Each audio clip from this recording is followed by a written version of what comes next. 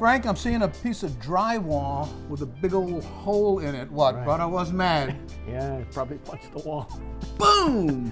Right. What happened? Yeah, today we're going to show the average homeowner how to repair holes in drywall. Because, you know, today, from 1980 till today, most homes in Hawaii are double wall construction. You know, if you look at the back, you have 2x4, 16-inch on center. Yeah, let's see that this way here. Yeah, and you have drywall. Okay. So let's talk about a simple small hole. Let's say you had a picture hanging on the wall, and there's a screw, and you remove that screw. Yeah. Now, when you go into your home center, there are many types of compound that you can use for patching. I just want you to, like for instance, here is what is called vinyl spackling compound. Let me see the label on that. Okay. Try feel the weight on this. Okay. Oh, now, man. all right, it's heavy, right? That Now, was surprising. here's another product called Fast and Final Lightweight Spackling. Feel the weight on that. Oh, that's like It's like nothing. another third. Right. So this is what is called anti-gravity spackling. Because imagine this. Now, this is a wall standing sure. up. You patch a hole. What do you think is going to happen to the spackling? It's gonna It's gonna droop. Now, imagine you're patching a hole in the ceiling. Drips. It's going to fall, right? So what is recommended for the homeowner? You know, naturally, if you're a drywall expert, you know, that's your occupation, you can use anything, you know what to do. You know how to do it. But if you open this up, you notice the consistency is something like frosting on a cake. I'm getting hungry, Frank. If I was to go ahead and patch that hole, Yeah. it would be a poor job. Because as you can see, when the screw was removed, there is loose paper. Well, can't you sand it down? Right. So what is recommended now? That you cut off as much as you can, right? But you're still not going to get a good patch. So what is recommended? Either taking a pencil, a leaded pencil, or even a pen. Yeah. And what you want to do is push in on that puka. So what you're doing is you're recessing the paper into the drywall. Then, when you take your putty knife and you take your spackling, you get a nice, even fill. Okay. And because this is the anti-gravity type, you're not going to get any drooping.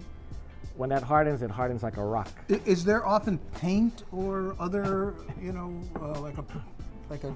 I'm thinking wallpaper, that adds to the problem, right? Oh, of course, yeah. If you have wallpaper, then, you know, you gotta, you gotta find the same wallpaper and match it.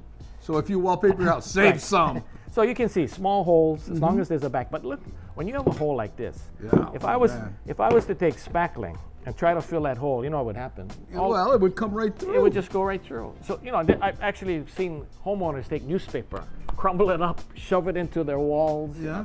Not a good idea. Yeah. So again, what is made, you know, you go to your home centers, they do sell patches. You know, it's like a metal screen with a stick on, and you just take it off and you can put it right over. And then you put your joint compound. You know, here's what it's called, joint compound. Yeah. And it is applied with a wide putty knife, because you have to do at least a 10-inch surface, and then it'll be sanded. This reminds me of the stuff you used to fix screens. Similar. It's similar, but it's just more heavy duty to be able to hold the spackle. Right. But, you know, a lot of times people don't want to spend money. You know,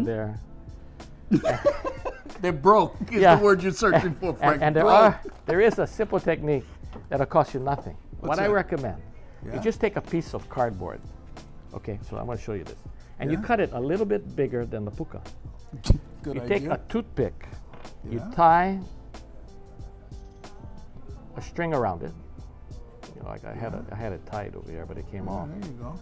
Okay, then what you want to do is insert that toothpick into the cardboard. Okay.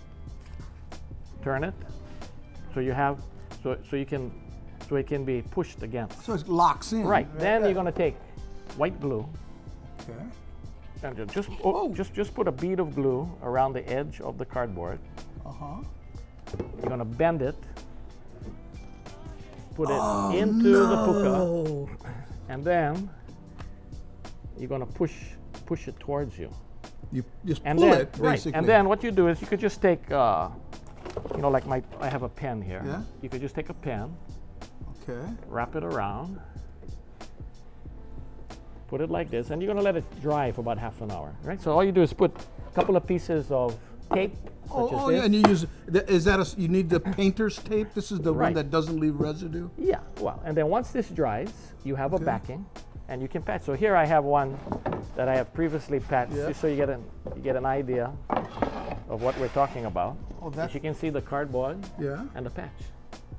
And if someone is stuck inside your wall, you just, brother, you can push out a little bit. Correct.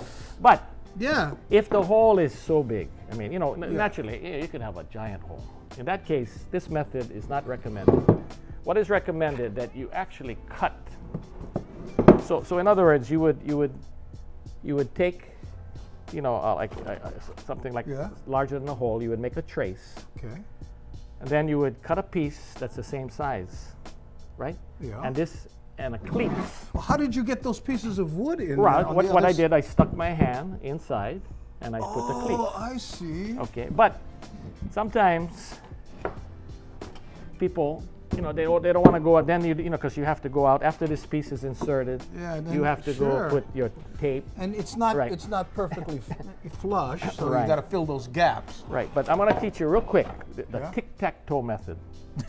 This is what they call the tic-tac. If you look at this, you notice I drew lines. So basically what I did was I measured what was the size of that hole. Mm-hmm. Then you take a straight edge, and basically all you're going to do is score on the back.